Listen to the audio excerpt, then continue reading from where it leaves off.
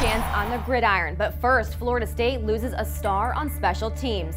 It's Wednesday, August 1st. I'm Kelly Nash, and this is your ACC Now. FSU head football coach Jimbo Fisher announced this morning he has dismissed cornerback Greg Reid from the team for violation of team rules.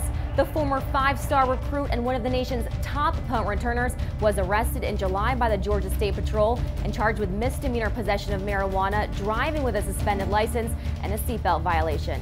It wasn't the senior's first incident, as he was arrested last year on perjury charges, which were dropped and suspended from a game last season. Some good news for the Noles, though, as they add tight end Kevin Haplea, who is transferring from Penn State.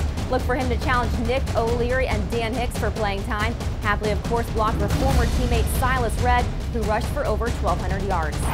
It's the feel-good story of the offseason. 24-year-old U.S. Army veteran Daniel Rodriguez is officially a Clemson Tiger. The Purple Heart winner will be suiting up this season for Dabo Swinney in the orange and purple as a receiver and will start practice on Friday when Clemson begins fall camp. Rodriguez served for 1.5 years in Iraq and a year in Afghanistan. Later today, he describes what it was like to make the team right here at the ACC Digital Network.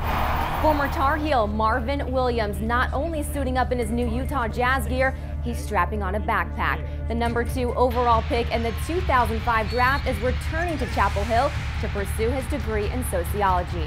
He says he's not only doing it for himself, he sees it as a way to show gratitude to his former coach, Roy Williams.